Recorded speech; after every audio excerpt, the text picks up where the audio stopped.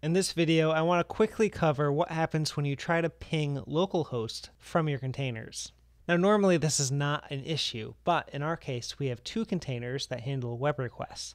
One is Nginx and one is PHP. These are separate containers. If our PHP code happens to ping localhost for a web request, it actually will not work. And the reason that won't work is because localhost for a web request within the PHP container isn't listening on anything. In other words, only the Nginx container is listening on a web port like port 80. PHP is not. It's only listening on port 9000 for fast CGI requests. So if our PHP code is going to ping localhost, it's going to do that within the PHP container, but nothing is listening there. So let's see that actually in action.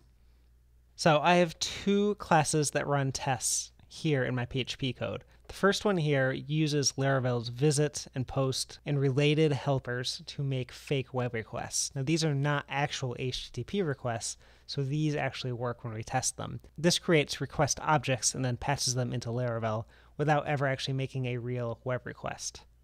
So if I do make tests to run my unit test there, it's going to run those and they'll all be passing. Now let's head over to my fictitious API test.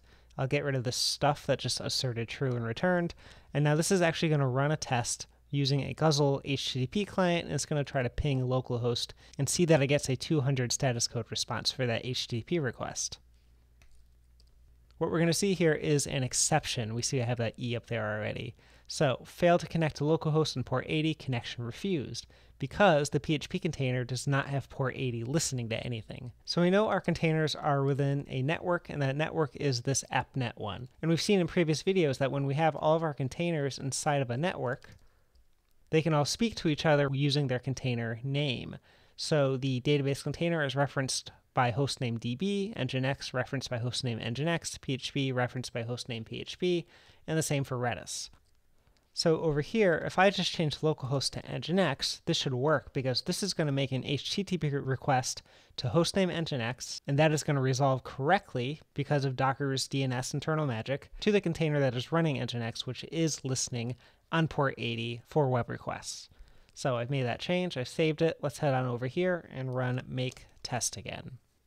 And we can see already that it's going to pass. I have no exception there. 4 tests, 6 assertions, all okay.